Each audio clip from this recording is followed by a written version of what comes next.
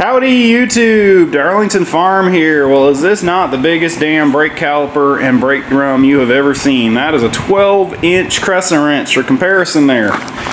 So yeah, basically what I gotta do is build a deal that I can stick that and that caliper and that rotor in an engine stand. So basically now I gotta chop this guy in half somewhere around here, which should be interesting. I haven't decided how I'm going to do that one yet because this is a big damn brake rotor. And then I got a piece of 3/8 and I got a piece of DOM over here. I think what I'm going to do is just cut this piece of 3/8 down to where it kind of sits right in here. And I can weld that piece of DOM on there so this can stick in that engine stand. And then cut this guy off somewhere on here and then put a little shelf in there to where the top half of this that actually rides in the caliper like that can sit on there and just get tacked onto the on that plate just so it doesn't go anywhere. But anyway, yeah, that's my plan. I don't know exactly how well that's gonna work, but that's what I'm gonna try. Anyway, I'm gonna put you guys down here and kind of let you see what I'm up to. Alright, so today is one of those days. I am glad I have a big chop saw like this or gas powered saw because I got to split this guy right down the middle, and I was looking at my portaband and it's like no way in hell it's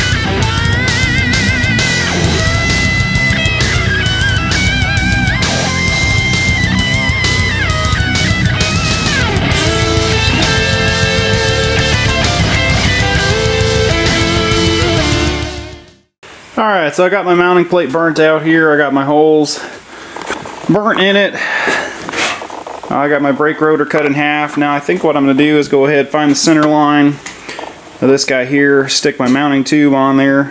First I got to drill a hole here in my mount tube there so it can go in that engine stand.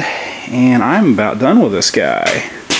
I may go ahead and radius the corners on this just to kind of clean it up a bit. And actually maybe on this one too, just, you know, make it look a little nicer. And then I got to figure out a shelf or something for this brake drum, or rotor rather, to sit on there. Alright, so now I got to drill a hole in the center of this pipe here. And I know I have done a video on this before, but if you have a mill with the DRO, this is super easy to find the center of the pipe there. It's 2 3/8 pipe, so basically what I have to do, since I have a 2.5 inch bit in there, is crank this down until I just touch one edge, zero my DRO, crank it to the other side, and take the measurement there, which is 2.794. Flip that or multiply that by 0.5, and then you can crank that over and you'll have the center line of your pipe there. So real easy to do. Anyway, I got to drill my hole here, so I'm going to put the camera down. But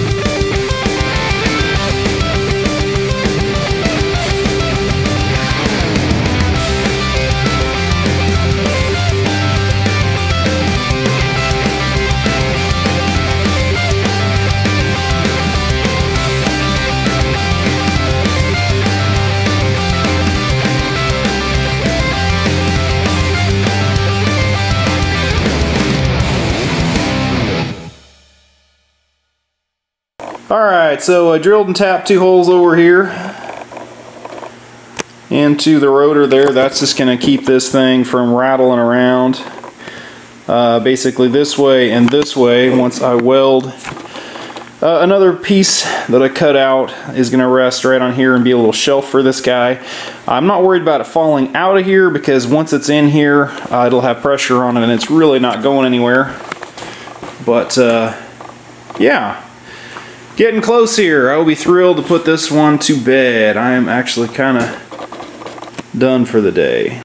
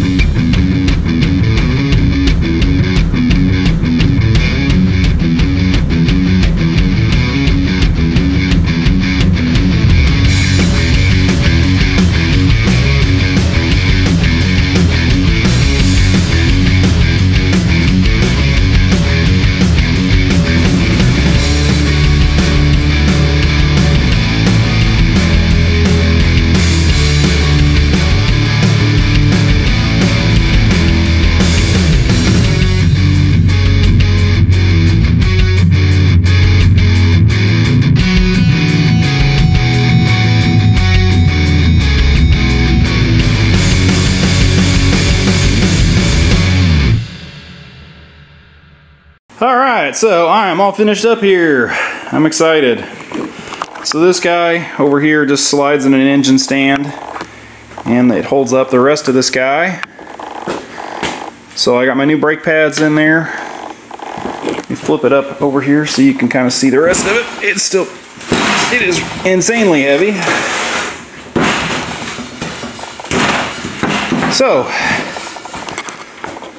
just brake rotor there cut in half, drilled and tapped some holes, and yeah, I'm pretty pleased with the way this all fits in here.